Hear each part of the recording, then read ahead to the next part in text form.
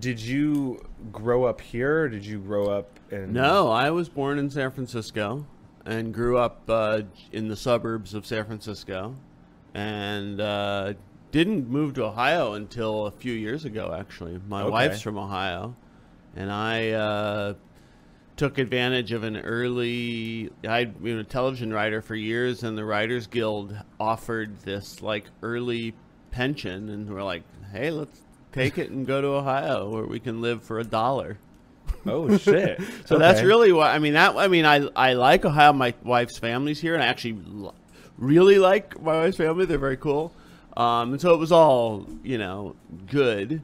And it's not like when you retire as a writer, you have to not touch pens anymore. Yeah, you know, it's kind of a silly thing. You're like not really retired. You still work. You still write. You still get paid to write. So it's like, what's the downside? I don't understand this. So yeah, so it worked out for us, and we were able to get out of,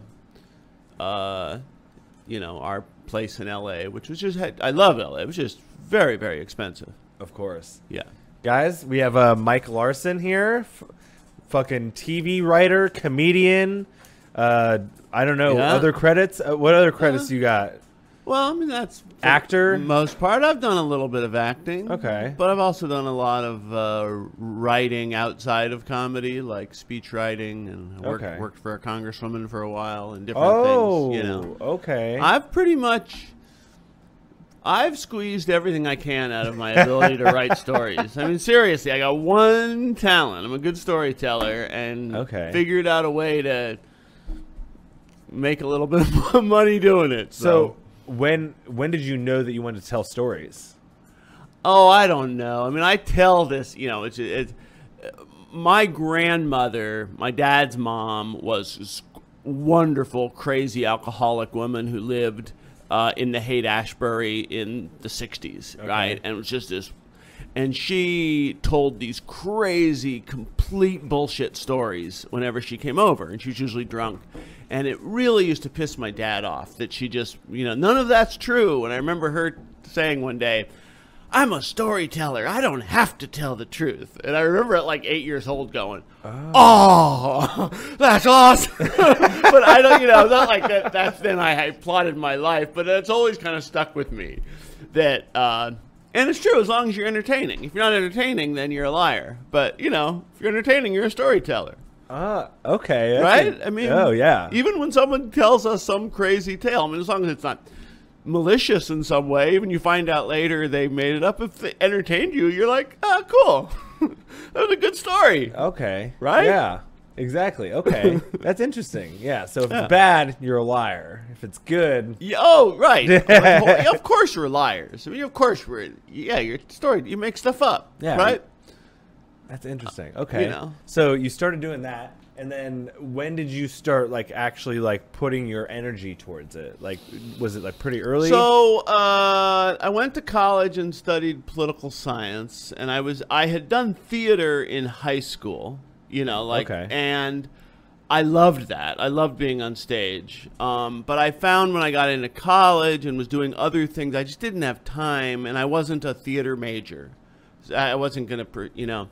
So I kind of started doing going to open mics in San Francisco. Okay. In college, and this is going to sound like ancient history, but also like the local comics in San Francisco when I was first going to open mics were like Robin Williams, Paula Poundstone, Dana Carvey, Bob Goldthwait. Those are the locals. Those are the locals. My first open mic, Dana Carvey was the host of the open mic. My very first time I went on stage. So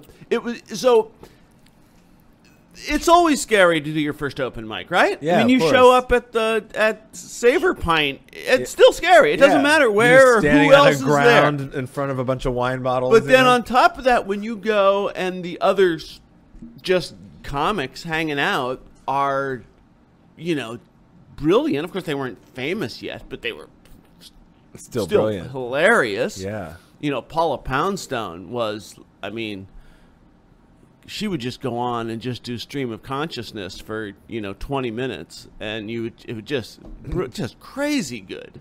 So then you're like, now I'm supposed to go up and talk about masturbating or whatever, you're doing is your first open mic, So.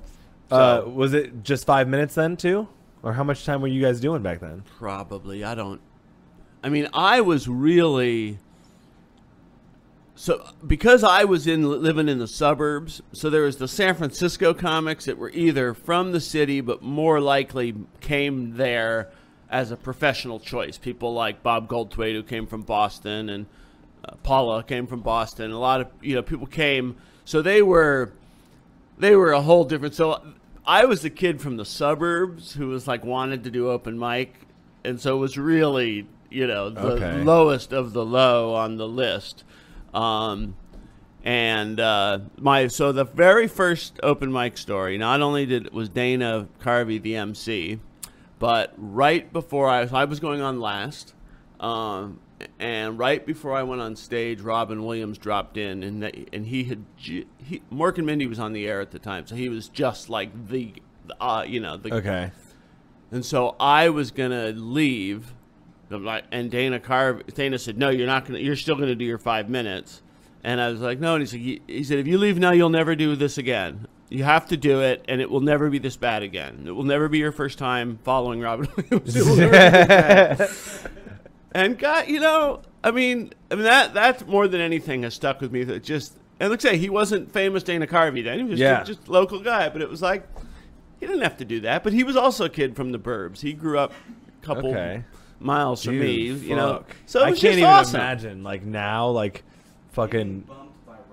Yeah. But you also don't know. Exactly, right? Yeah. Right? 20 years from now, you're gonna be Xavier Dunson. He hosted the open mic, whatever. You don't know who among your group is gonna, Yeah, never know. I see a lot of people that I'm like, there's a lot of people that I see that I'm like, I think that you're funny enough that like as long as you keep it going, you know what I mean? So. Okay, so you start doing open mics. You are studying political science. Yeah, studied poli-sci. But that all made sense to me because it all came from writing. Politics is all storytelling. So that all made sense to me the same way. And in fact, some of the first writing I did was writing for politicians when I was still in college. Okay. I got a reputation. I was on campaigns. I got a reputation as a funny kid. And so, hey, they can't say, hey, I'm going to the Teamsters. You got something for me? And I'd write them a little joke.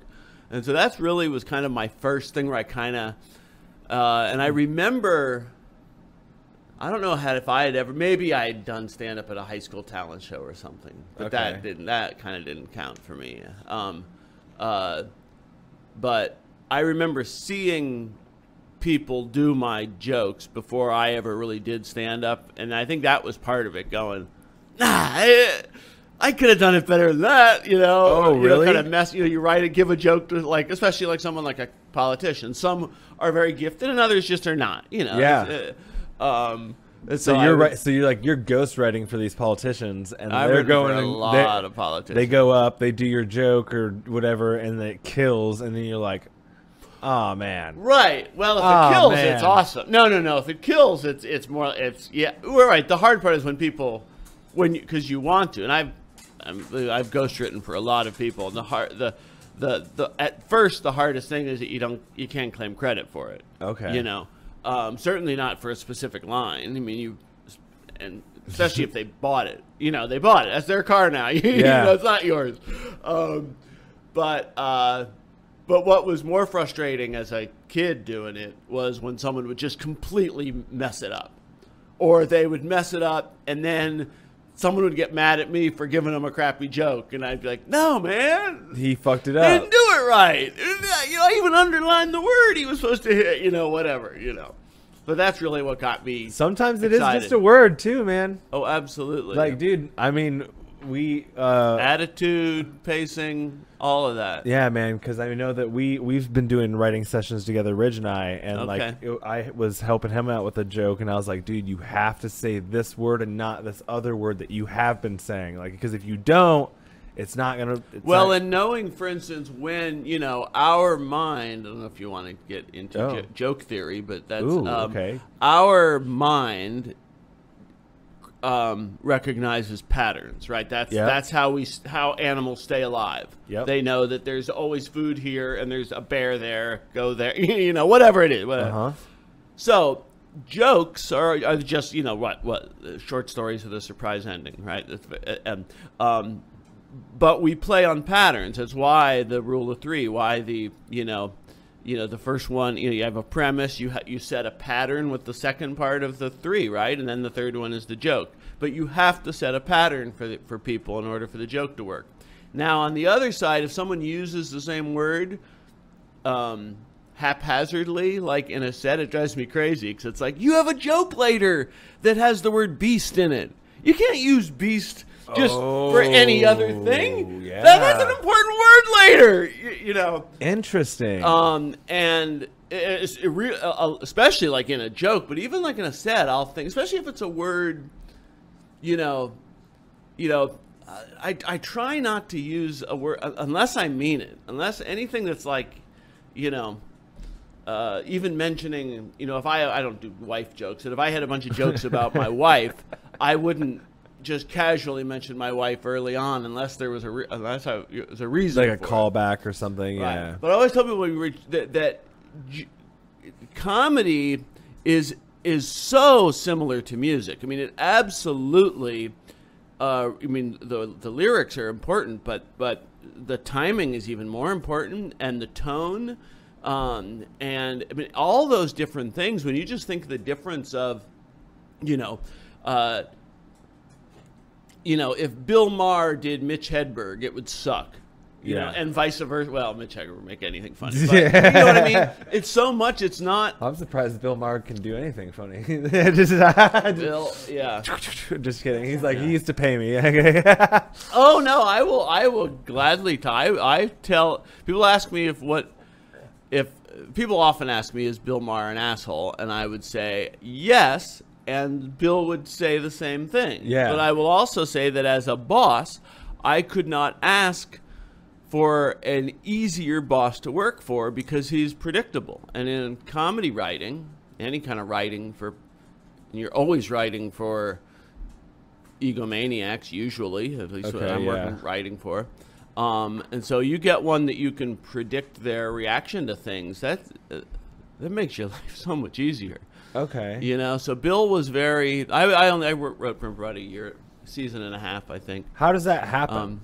So how do you audition for these little bits? How do you get into these little jobs and niches? So you're in college, you're writing for politicians. Yeah, well, Bill Maher was well after college. So college, right? So after college, I went to Washington D.C. to use my degree. Right, I got a degree in political science. I wanted to get a job on Capitol Hill or something like that, And I went to DC, and I did not get a job.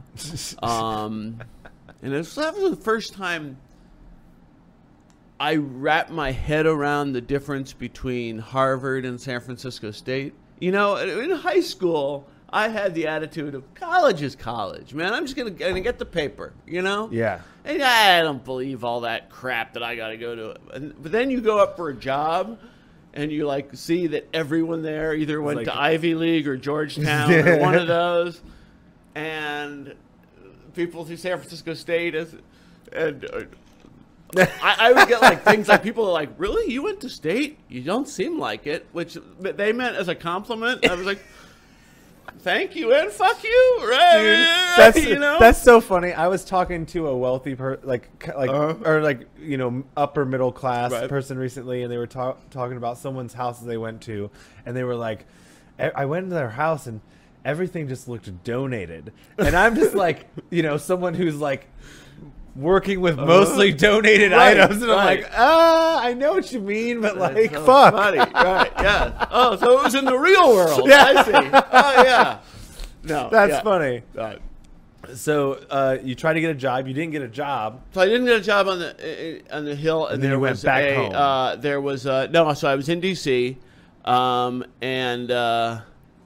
I didn't come from a family that could afford a round-trip ticket to D.C. My parents got me to D.C., but that's as far as they could. We just didn't have money to spend. We had a lot of kids and no money. So once I got to D.C., I was there You know, had to figure it out. You don't get your dream job. So I actually got a fun little job teaching high school kids who came to DC, like on their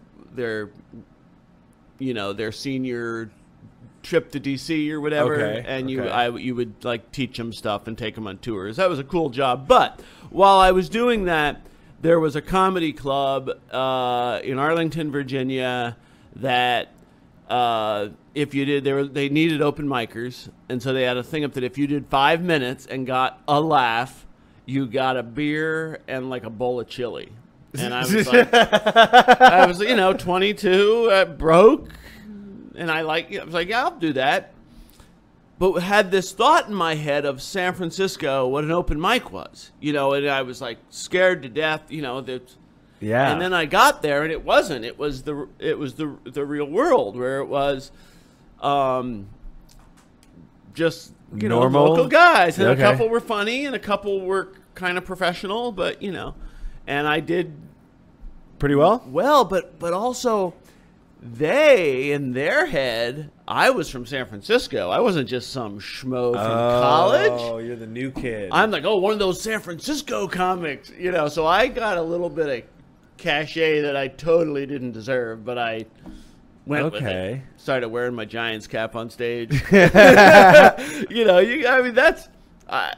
probably the best advice I give to anyone in show business. Anything is just be aware of your opportunities and take advantage. You don't know where they're coming from. Yeah. You work your ass off and you be really good at what you do. So when you have an opportunity, you can do it. But some weird thing like they think I'm a all right. Okay. I'll lean into that. Whatever. And so that ended up leading into opportunities then later on? Well, yes. It also, by the trick of fate, that also happened to be at a time when comedy was booming, right? When cable television was... Yeah, I forgot. This is also like 40 years ago. Yes, there was more, there was more airtime than there was stuff to put on it. And so suddenly there was like comedy, because there was all these really horrible comedy cable shows. Like every local market had a comedy show. Yeah. Usually hosted by like the Weatherman or something. My first show was like Arch Campbell Tonight or something like that it was called. But anyway, comedy clubs were opening. Okay. And they needed funny people. They needed funny people. They needed opening acts. And I'm an easy person to work with. I mean, I got a reputation among comics that I was a fun person to work with. We wrote jokes during the day, and whatever we were gonna do, I was always up for it. Whether we were going, yeah. And those things, so comics started just requesting me, and I got to work with. I mean, I came along. I mean, friends who were 10 years older than me came along at the time where they could make money in that. They were headliners when it. Oh yeah. Where I was an opener, but who is the So you've opened for a bunch of people. I've opened for major acts. Yeah. Who's your favorite act that you've opened for? No disrespect to anybody else. No. It's who's different. Your favorite? I mean, well, there's favorite act. Like as soon as you get off stage, you run out so you can watch their whole show. Okay. And there's a few people like that: Jake Johansson, Brian Regan, Paula Poundstone. Okay. And then there's like favorite because it's just crazy, and so I opened for Bill Hicks a lot. And if you know who Hicks was, he does. His act did not age well. You watch it now. He was on net. They were showing him on Netflix, and I was like, "All right, I'll go back." And I was like, "It's because he was hyper topical. Yeah, he'd be talking about what was in the paper today, and it might not even be, local to you. If we were in Roanoke, Virginia, he was talking about what the Roanoke City Council did today. Oh, okay. I mean, he would do, and he was awesome. I'm just as a young comic. Interesting. But it was also Hicks, so he was, getting arrested and getting bailed out in time for shows, and Dang, you opened for him a lot. Nice. Yeah, because I started working in Texas through a fluke. Like a friend of mine went to school with a guy who managed a club and they needed an MC, whatever. Again, you get an opportunity and you make the most of it.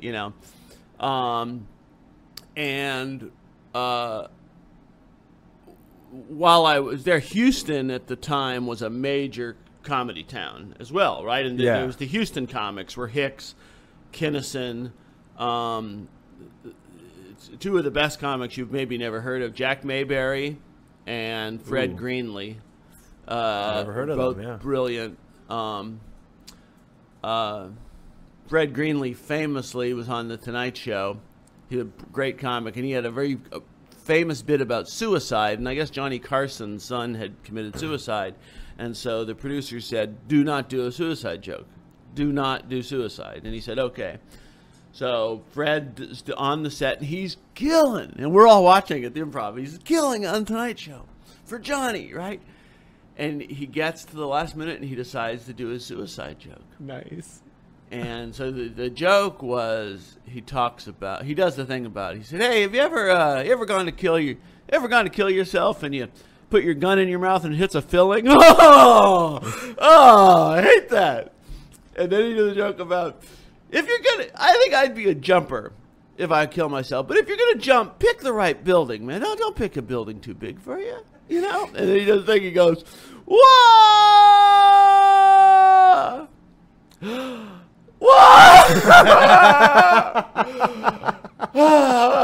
And he checks his watch. Anyway, absolutely destroyed. One of the best Tonight sets ever. God. After his set, I remember the way it used to be with Johnny Carson is he would watch your show and as your set, if you did great, he'd call you over, right? And that was the big thing with Johnny Carson. Oh no! And so Fred finishes his set, he turns around, and Johnny Carson has turned his back on him. And he walks off, best night of his life, right? The producer says, "Get the fuck out of here. You're never to come back here again." Dang.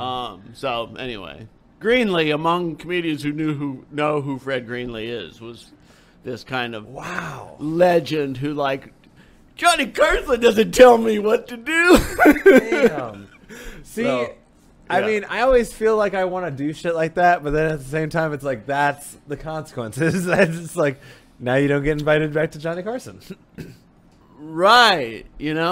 Right. Well, that's the thing, right? I mean, you take a chance. My attitude is it has to be something that I can live with the defeat later if it doesn't work. Yeah. Because I mean, he's still killed on the Tonight Show. And he was gonna kill. He was killing anyway. Though. Yeah, that's the thing. Because then I worked with him maybe 2 weeks later, and was it like big news? Like, was it was it The Buzz or something like that? Yeah, in the comedy world, and I think it was on Entertainment Tonight too. But it wasn't like there was the TMZ of the time, right? And there was no Twitter or anything that makes things blow up. Yeah. So among comedy people. So immediately among comedy clubs, there were a few that said, "Oh, we don't want Fred Greenlee," but the good ones are like, "We got to get Greenlee in here." So he was, and he is. I don't know if there's ever anyone when you watch yourself on stage, you realize you're channeling someone else. When I am in my stride, when I look at it, it's like I'm thinking Fred Greenlee. Just he was like so confident. He just had a swagger. Yeah. And so he would finish a joke, and if it didn't get a laugh, you felt bad. If you didn't laugh at his joke, you're like, clearly there's a problem with me. Because look at how confident that guy is. Wow. Okay. So that's like he's one of the, Ron White's another Houston guy, but he was another guy who has that swagger. He just tells his joke and dares you not to laugh. So you did a lot of stand-up. You were doing lots of stand-up, it seems like. How long were you doing stand-up before you start writing for I didn't get a television. Well, and Bill Maher. Like, how's this? Bill Maher came much later. That was how old were you? So how old were you? I didn't get my first writing job. Well, I didn't really start stand-up. I guess 25 was when I was in D.C., so that's when I started. And I felt it was very late at the time because I knew there were comedians that were doing it already. That's how I feel like right Louis now. C.K. and Bill Hicks, who both were famous as they were teenagers. Chappelle, who came years later, you know, started at 14. You know, there's these people you're like, God, I'm an old man. I'm already out of college. Dude, trust me, I know the feeling, especially like I started so late, and then you go and ask all these people when you go to the open mics, like, how long you been doing it? How long you been doing it? It's like 12, 15 years, and I'm just like, fuck. Like, and you want to say the thing in your head. Yeah. And you still suck? Yeah. Dude, dude, you're not a comedian. Right? I encourage everyone to try comedy. Absolutely. You don't know. But yeah, there's those people who like it's and I know part of it is it's their social thing. And I get that, and God bless them. But yeah, when someone is like, or if they've been doing it 12 years, have you always been doing the monologue thing? Because I played guitar when I started. It was horrible. I was not even stand up. Yeah, I did like song parodies when maybe not my first open mic, but as an MC, I used to do song parodies. Interesting. And I realized that everybody that I respected did not respect song parodies. And that's not the reason not to do it, but dude, that's like literally. So I've been doing like some comedy music recently, right? And like that's like the issue is like nobody likes none of my comedy friends like it, but like people who I do it for, they like it. But it's just like, I mean, do I really want to be the guy that's like, oh, Eddie, you gonna be pulling out the ukulele today? Like, oh, here's my if I were a musician, I would have stuck with it. Okay. I was not. I mean, I pretty much I learned guitar at folk mass. You know, I knew like 3 chords. You know, I didn't know, and so I just wasn't. So I worked with other comedians who did music, who were musicians. Haywood Banks. There's a guy named Tom Anzalone out of Pennsylvania, who I think is still doing it, who was amazing. And so actually, I remember opening for Tom Anzalone, and I remember me telling him I didn't want to do my song parodies. And I said, they're just not any good. And he said, oh, they're pretty good, you know. And so he said, sell them to me, and then you can't do them anymore. And so he gave me, I think, $10 and bought me lunch for my horror. They weren't even very good. He was basically just doing me a favor. But he's like, now you can't. They're which was like, I needed that. Interesting. Never tempted to go back. You've just been selling all your shit all your life. All your jokes, all your music. Hey, man, if you write a joke, which is like, it's hard to find something more worthless than just a joke in and of itself, right? And if there's like a way to attach a nickel to that, that's, yeah. How do you, we shouldn't be doing this for ourselves. How do you piece out like prices and stuff like that? Like now that you're a professional. So like, well, in the real professional world, I have agents, an agent and a manager for that. I mean, as a television writer, I mean, that's how you. But every step of my career, my first television writing job, every one of them were a million coincidences and opportunities had to line up. And when I look at it now and think, God, all of those things, that if I did that instead of that, if I didn't go to that party, or if I whatever. Now, yeah, other opportunities maybe would have presented themselves, but still, it's never good to look at like someone's career, 30 years into it and say, they had a path. It's like, no, they didn't. Yeah. No, they didn't. Unless you were like born a Rockefeller, you don't have a path. Exactly. Right? We suburbs of San Francisco. What path did you have? Actually, you know where I knew I was? I mean, I have a funny family. My mom, hilarious, and if I could make my mom laugh, I knew I was funny. But my first job was as a peanut vendor at the ballpark at Candlestick Park, where the Giants and 49ers played. And I was a tiny kid and really kind of a shy kid, and you have to yell, you have to yell peanuts. And I learned pretty early on that if I made people laugh, they'd buy my peanuts. So I used to talk about like souvenir peanuts, every peanut an original, and people, they were $0.25 a bag then. It was like, it wasn't like the big bag you getting out of the ballpark, but I people would say, "Hey, peanut guy, I'll buy your peanuts." And so that was kind of like, I think, kind of my first thought of like, I'm gonna be a speaker. Maybe there's something to this, just making people laugh. Maybe there's. So what made you decide to like? Did you like stop doing stand up when you were doing all the writing for like these TV shows and? Yeah, it kind of. First, it was kind of forced on me because when I finally got a writing, I got to LA in '88, and I had become I was a regular MC at the Improv, where I worked with a ton of. I mean, every comic in that era pretty much came through the Improv, and so when I got my writing job, that was really an opportunity for me then to cash in and get the good spots at the Improv, because now I have a major credit. My first job was a show called Grace Under Fire, but the demands of a writing job, the hours are super crazy, weird, probably. And unpredictable, especially for that show, because we had just a drama going on in that show. But so it was, I would book a spot. You call in and get a spot at the Improv, and if you think about, how many really good professional comedians are in Los Angeles, and they're all calling in for spots at the Improv, right? And so you get one, that's a big fucking deal. And then if you don't show up for it because you work late, so I stopped calling in for spots because I was like, I don't know if you're gonna make it. I don't want to. I don't want to show that disrespect, for one thing, and I don't know. So I kept thinking, it'll work. So yeah. So for a while. So then I just kind of started. I just did spots here and there. I wouldn't do the Improv. I would occasionally do the Improv. Occasionally do the Comedy Store, and the Ice House was like my home club out there in Pasadena. But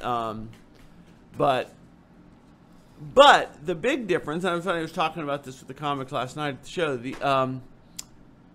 when you're a comedian, everything that happens to you all day long is filtered through how does this work on stage, right? Everything we do, from buying a smoothie to getting a flat tire, if you're a comedian, you're thinking, all right, what's my take on whatever, however you do it, right? When you write for a television show and I grew up we had no money growing up. So suddenly getting the lowest scale television writer money, which the other writers would not get out of bed for, was to me like the lottery. That I was making, I don't even know what it was that first year, but it was huge for me. And it was a lifesaver. I was 36 years old. I was getting to a point where it's like, I got to have a career. I can't just be an aspiring something, So, Damn. Sorry, I hit too close to home. I'm not 36 yet, but damn. But we always go through that. Yeah. So, but the big difference in your head is that when you get a flat tire, you're not thinking, how does this work on stage? You're thinking, how does the star of my show, what's that flat tire episode I can write for the show? So they'll hire me next year too, So part of it for me was I was just not mining stand-up material anymore. Yeah, because your energy is being taken away by the show. And I was happy to do it. And in a good writer's room, when you're in a room with 10 other really funny people, I mean, that is a better high even than doing stand-up. Because it's just riffing with, great comedy writers, so I loved it. That back patio is like, I definitely feel that, especially when you're one of the people that like throws something in and people are still laughing. You're like, yes, like, oh, this is great. Like the hangs are just amazing. Comedian hangs, one of the best hangs. Yeah. Well, I have found in Columbus, there does not seem to be as strong a culture among the comics of writing together, which is weird to me. Because everywhere else I've been, comics write together. And I've gotten, I think, some weird looks from comics who get off stage and I give them a joke. Hey, man, Like, why are you giving me a joke? That's what comics do. Yeah, and it shows in some of the comics who've been doing it for 12 years and still haven't quite understood what a joke is. That, you know, there's a the end missing. part needs to be funnier than the beginning part. Okay, I mean, you know, whatever the basics of joke writing is, you know.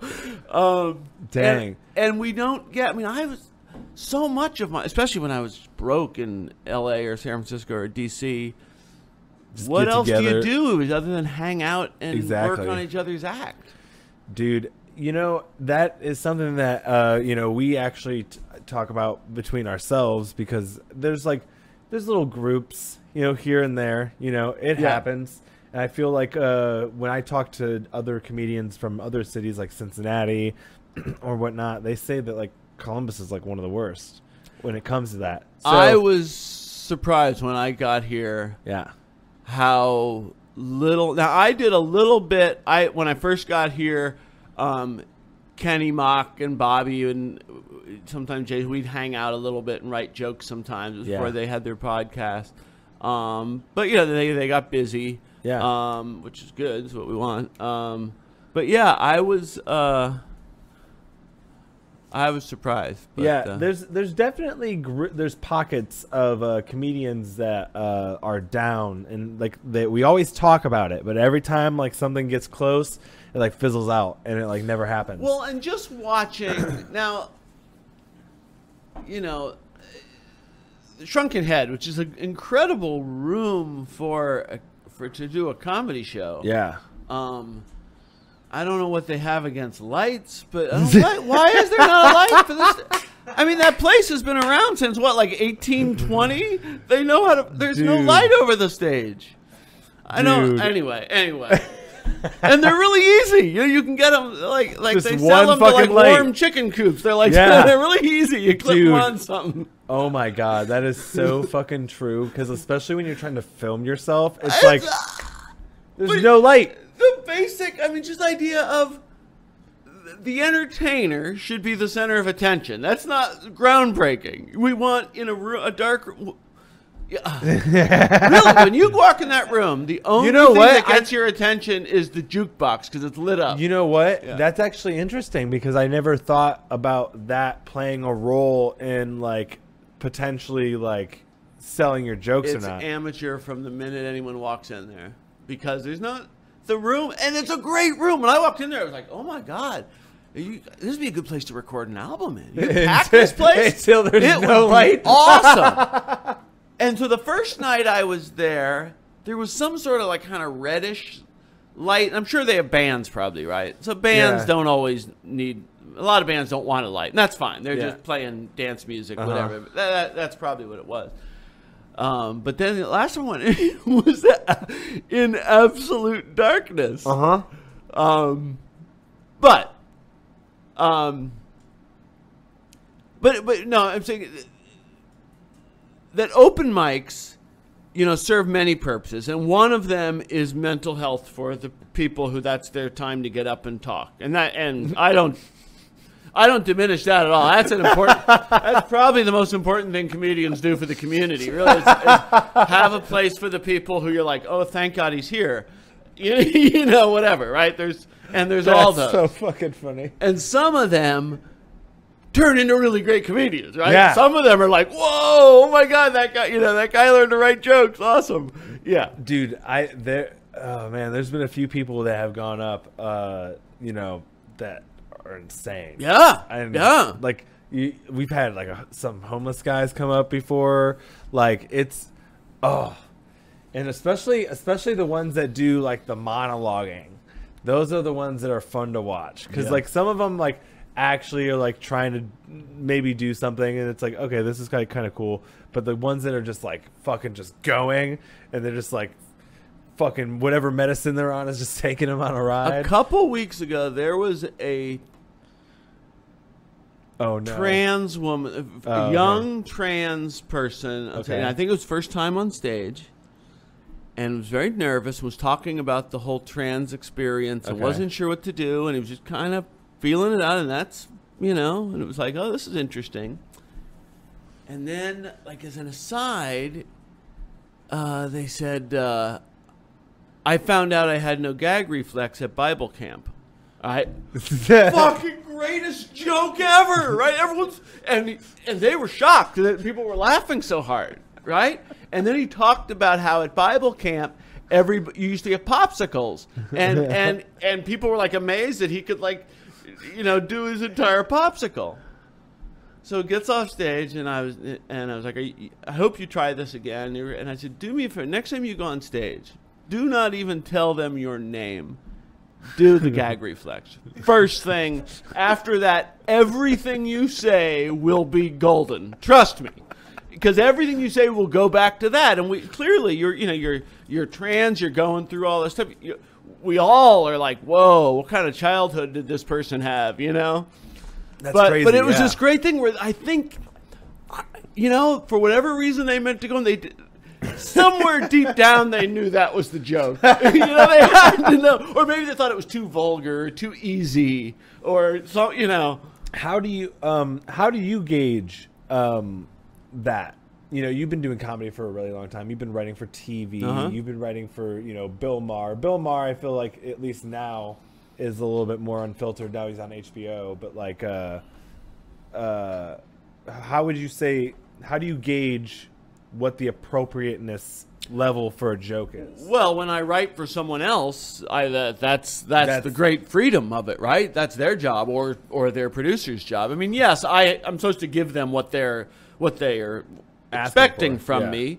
But yeah, I'll certainly write things, or I sometimes will write things for people outside of comedy, and I'll push the envelope, and then I'll put a note, and I'll say, and I'll try to explain, I think this could really work well if it works, but it could also not, and so we should discuss those things, But for a pro, in a comedy situation, you give them the joke, and they do with it what they want.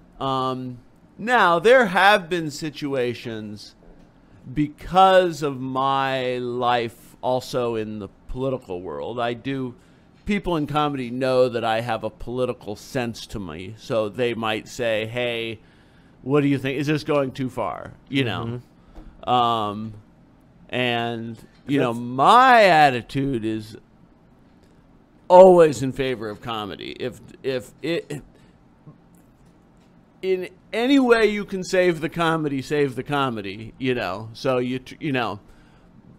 but you weigh the consequence. You try to, but it's their choice, right? If you do the joke, that's when comics do nothing pisses me off more when a comic does something, goes on a rant and whatever, and gets video, and then tries to backpedal. It's like, own it, man. You're a comic. You knew what you were doing. I have never said a syllable on stage that I didn't mean to say. Now, I regretted it, and sure, but don't. It's not. No one makes me say anything. Yeah. It's just so, especially comedians of all people. It's like I mean to say it. I just didn't mean the backlash that I'm getting.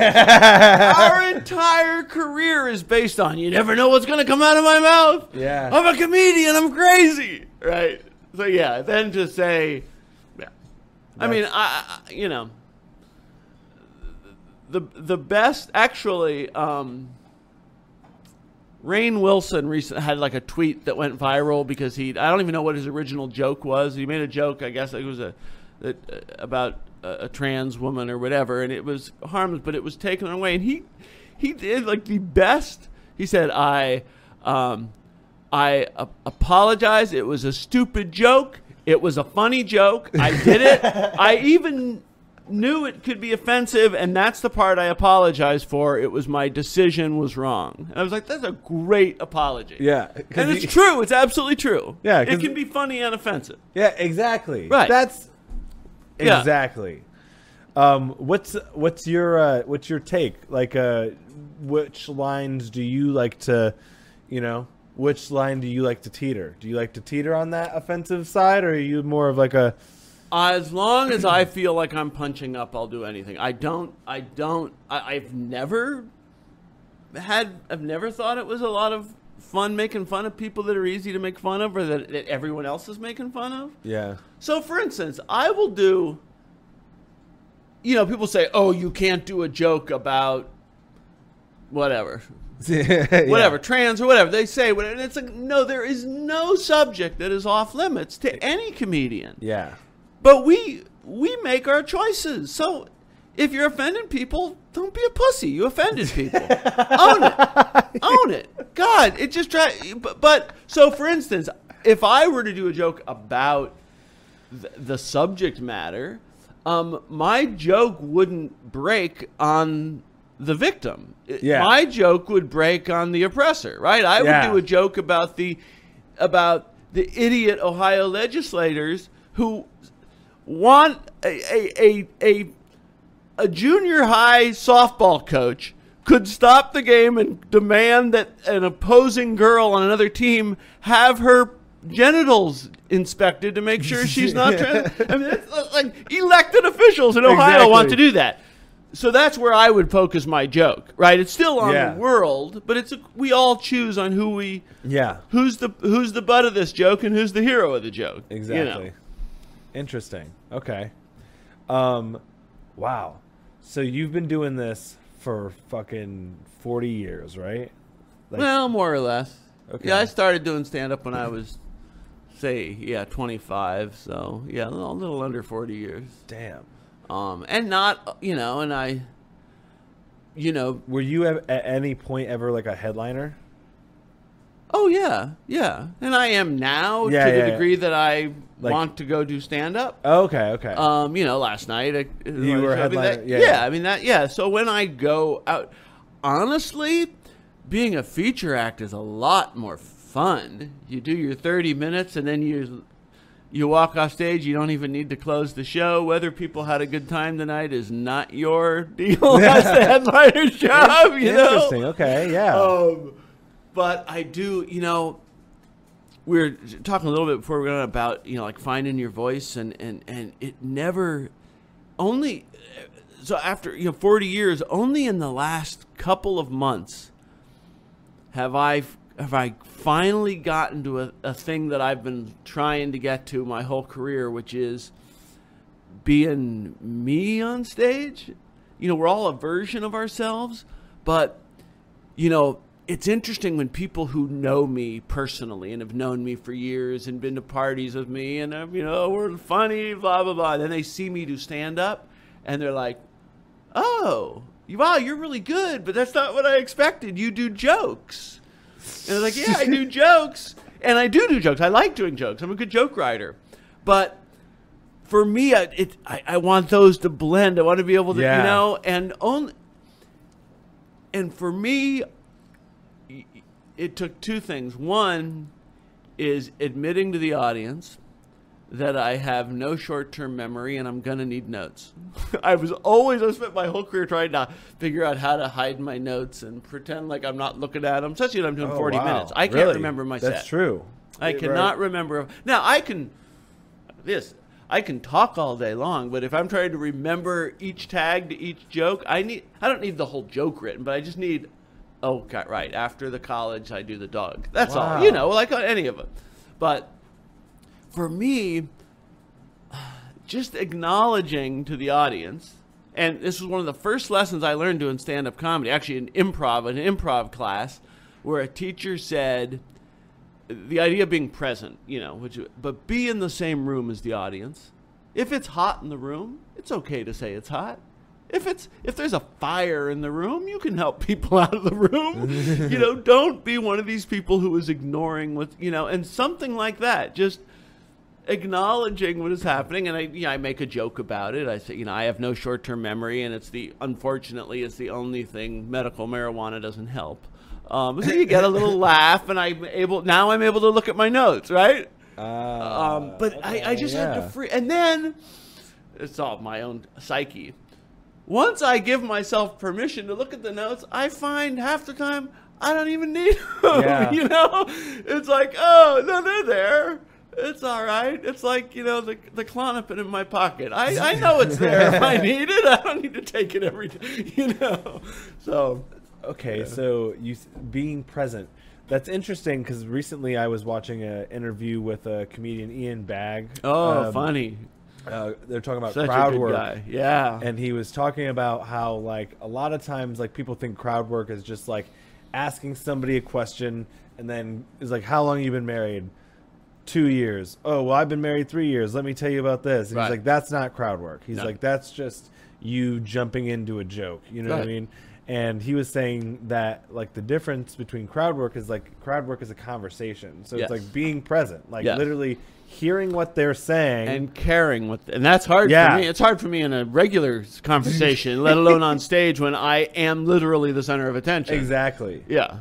You have to, because, like, you are the center of attention, and now you have to give them. But also looking for what you're mining for. Like when you're in, you're you know, in improv, you ask for a suggestion, right? And in the, you know, in elementary improv, you ask for suggestions, they yell dildo, and you do your scene on dildo, right? Or whatever. And then when you get to be a better improviser, you know what you're looking for. And you're not that you want a specific thing, but you don't need dildo. Let's okay, what else? Oh, psychotherapy. That's whatever. Yeah. You know, that's a more interesting thing. Whatever. That's what crowd work is to me. It's listening intently, but also mining it, like you would on a first date. Like I'm listening, but I'm also looking for the thing that's going to get me laid. Where's the thing that I can say, oh, I do that too? You know what? Right? Oh, you know, it's you know. So as a comedian, you're listening, but you're also, you know, you're looking for So for instance, when I do crowd work, I rarely ask like if people are married, or I like to ask them things like, do you have a favorite charity? I'll say sometimes I'll go like, I decide I'm gonna give $50 of what I'm making tonight to a local charity. Who should I give it to? Everyone wants to volunteer that information. Everybody has a favorite charity, and it tells us really interesting stuff about them, usually. Yeah. Sometimes usually it's like, you know, my church or my school, whatever. But, you know, you'll get something, you know, the Melanoma Society. Oh, wow, do you have melanoma? Oh, okay, now we have a conversation, you know? Yeah. And that's one thing where people are like, you know, I hear comics do crowd work, but they always ask those hacky questions. You know, who's partying tonight? Really? That's what you're gonna, what's that question? You know? What do you do for work? Right, and that, I mean, you can get, you know, you can get sometimes. I'll try to see if there's something on someone, like if someone's wearing like a Hawaiian shirt, like Yale just got some people last time. There's 3 guys wearing Hawaiian shirts, and he called them all 3 out. He's like, what the fuck is going on here? He was like, I know there's like upside down pineapple. What does this mean? He's like, you didn't done a Proud Boy. I thought Proud Boys immediately. I think more than one person in a Hawaiian shirt nowadays. They used to be so harmless. Now they're like, yikes. Oh my god! But no, yeah, you know, part of it is, and it's, I mean, Ian is very good at crowd work. Paula Poundstone is just, and Paula will do an entire show on one conversation sometimes. Damn. You know, and it is hilarious. You are not feeling, you know, sometimes you're crowd work and you're like, come on, man, I'm paid to see your act. I don't care that they just got married, you know, but she is. Yeah. So do you do a lot of improv? Yes, I did coming up, and I love doing it. And so when I go home to LA or San Francisco, I'll fit in with groups or whatever. But I love doing improv. Okay. And it's the best writing exercise. I find it really gets you looking at options, because that's what, do you do improv? So we do like a basic like with the group that I'm doing stand up with. They do some basic improv games. So they do like 99, if you've heard of that. Like it's what is that? It's like, I probably know, it's just not by that name. Yeah. So it's just like things, walk into a bar, bartender says, we don't serve you, get out, and then object says something witty back to the bartender or something. Okay. And then we also have done World's Worst. So you get a profession, and then you have to pretend to be the world's worst person at that job. That one, it's hard. I don't like that one. Okay. And then I Like My. Have you heard of that one? These are more like wordplay games, but that's another thing I noticed in Columbus comics really like the puns. Yeah.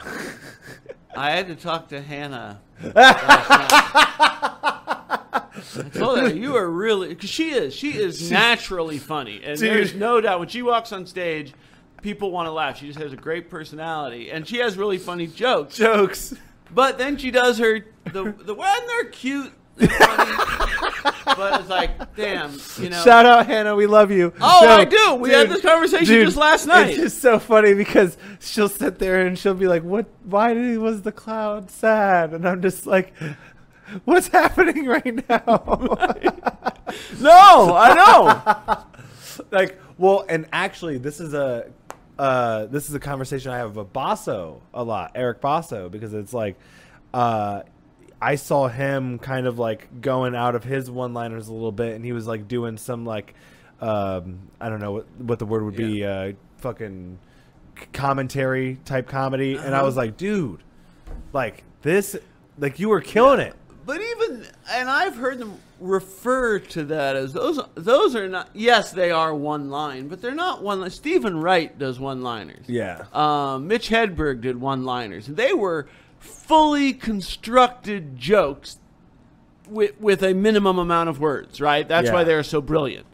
They didn't do, there was occasionally a pun in a joke. Yeah, I use wordplay to punch up a punchline. Yeah. I don't build the story towards, sometimes words have two meanings. I mean, it's the same joke every time, right? The joke is, you see words have two meanings, right? Every pun, it's right, you're right, words do have two meanings. Thank you for reminding me of that. Oh, there's another example of words having two meanings. Oh, good. You know. Interesting. Now I'm like thinking, I'm wondering, now I'm that's it. You look at it and you're like, is the pay, and again, comedy wins. If it's funny, don't fix it, right? I mean, if it works, it works. But very often, like I told, Hannah, it's like, there were 3 or 4 of those jokes, of just those kind of, puns, that written will be really good bits, and so it was almost the equivalent of, now very often realizing that a word has two meanings is the premise to go write a joke. It's not to go on stage and tell people the premise, though. Yeah. They don't get to see the premise. They get the joke, Yeah. So, but I've noticed, and again, I think part of it is just, it's peer pressure. You're in Columbus. It makes your buddies laugh. And we're all, I mean, that's the hardest thing to overcome in your hometown is to stop performing for the guys at the bar, especially when that's the whole audience. Exactly. But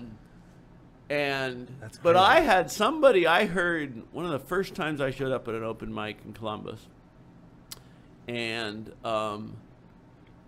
there was 3 or 4 comics that were just horrible, like they just weren't getting anything, and I was gonna do just this new thing I was working on, but I threw in like an opener to get a big laugh, and then I did my new stuff.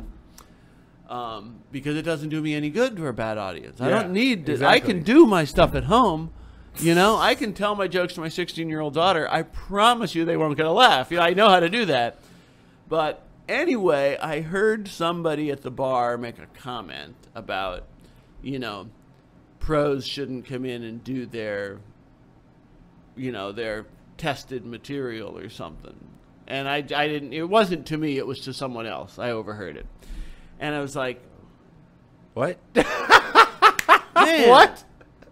First off, thank you for starting your sentence with the word pro. Yeah. And you might want to look what the pros do. Maybe the pros have an idea of how you go from amateur to pro in this business. Dude, yeah, well. And the first thing is you get laughs. Everywhere you go, anyway, whatever I need to work on, that's important. But my real job is to get laughs. Yeah, and to and it's like, if everybody's laughing and having a good time, isn't your job being done? And for me, for the new material I want, my material is going to be following laughter on stage, right? That's how I do my act, right? Yeah. So it does me no good to go on after 0 walking on stage, no one knows. I mean, especially me. Yeah. Walking on stage, I'm some old guy. I mean, people think when I go to an open mic that I'm either there to pick up my kid or, oh, isn't that cool? He must have taken one of those classes at the senior center. You know? He's one of the improv guys coming in. But again, I have used that to my advantage. Yeah. Well, I was actually going to say that because there was a, I mean, I don't know like how professional she is. I just recently like met her in person, but there was this older woman that came to the Shrunken Head recently, and she just like kind of like the Do you remember thing what that her name was? Is she local? No, she's not from here. She's right. I think. I've seen that on Facebook. Yeah. Yeah. But she went on stage, and I was like, because I didn't know that she was even a comedian. And then she went on stage, and she fucking murdered. And I was like, what the fuck? I was like, what is going on here?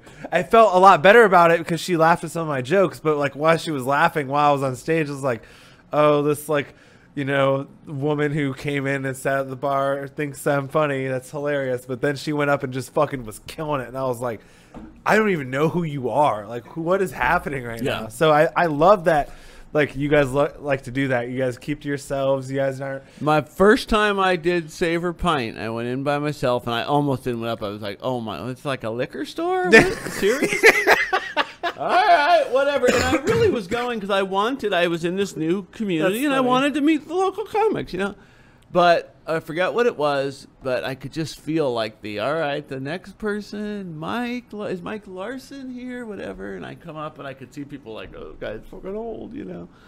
And I got a laugh, whatever my first joke was, and then I was like, no one expected the old guy to be funny, huh? And then that killed because, you know, anytime you can give voice to what's in people's heart, you know, what everyone, but it's true. And so again, knowing and for open or for people going up in open mics, you know, most of my career, I was following people like me. I was following other white guys around the same age as me, you know, as a young comic.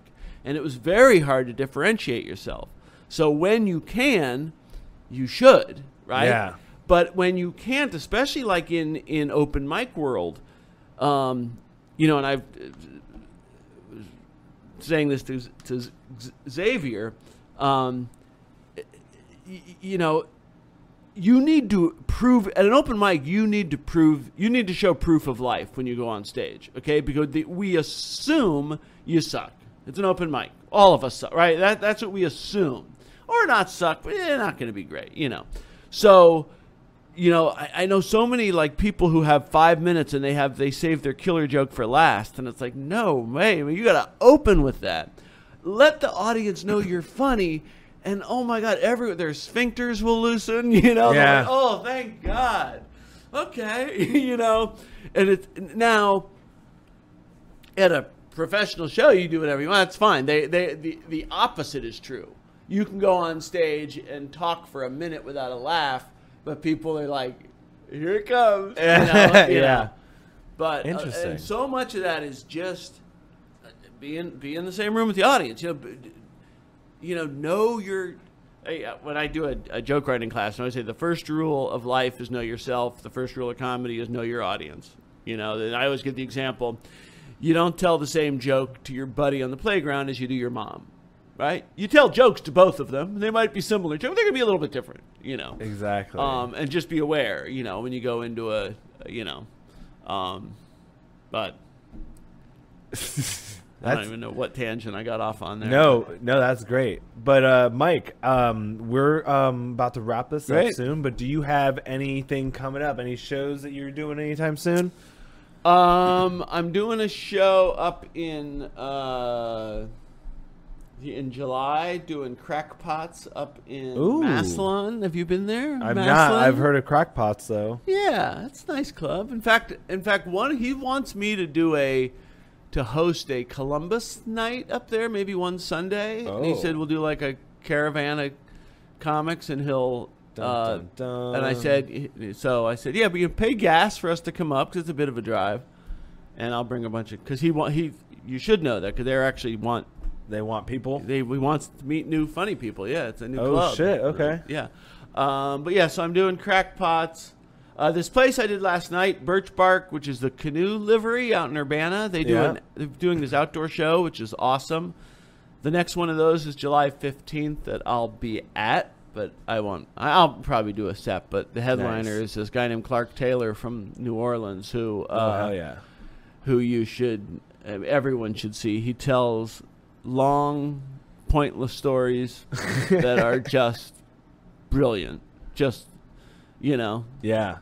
He'll tell a story about seeing a sign for a guy who does home taxidermy, and that is as much information as the story will have, but it'll be 5 minutes with Clark, and it's just,